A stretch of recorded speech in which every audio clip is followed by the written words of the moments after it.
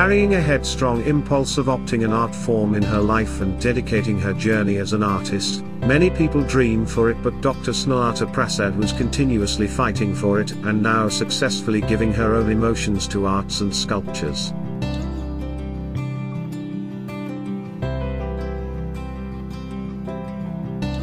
A wife and a mother of two, it was indeed not an easy journey, but after completing her education she started creating her own world, radiating vibrations of colors with her paintings, sculptures and arts.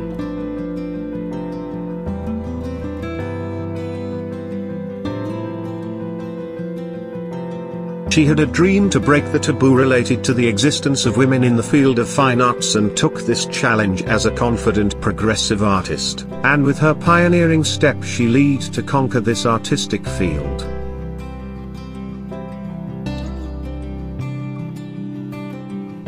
Till now she has completed more than 100 sculptures having the great variations in size from 20 to 40 feet, using the numerous medium like stone, wood, brass, fiberglass and many others. Her visualizations speak loud through her canvas, where she beautifully pours her minute and exact knowledge of colors. With great patience and her creative imagination she gives those canvases a new life.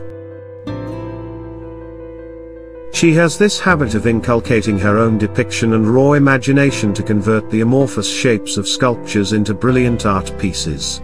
She says, "Art speaks our nature, inner voice, and expressions," and she has a strong desire for lifting her art through the story of her own life, struggles in a bold manner, and she lived here this dream by doing more than 20 solo and group shows and also bagged several art and culture awards.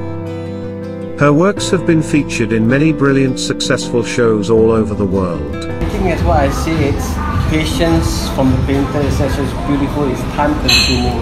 You can see how much dedication has been put for the painting. Dr. Snehlata Prasad is a pioneering lady who has the vision to give a pronounced space to fine arts and artists, and for that she herself is ready to give a platform to such artists without charging a penny. Dedicating herself, she is giving her day and night to her family and her art, with a strong desire to give freedom and dignity to artists.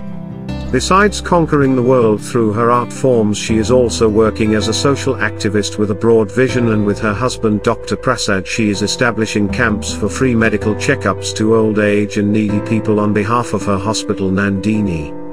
She doesn't want to bound herself with different taboos of age, gender, and thinking. She only has a desire to fly high with her wings, and by breaking all taboos she wants to do everything what she can do as an artist and social activist.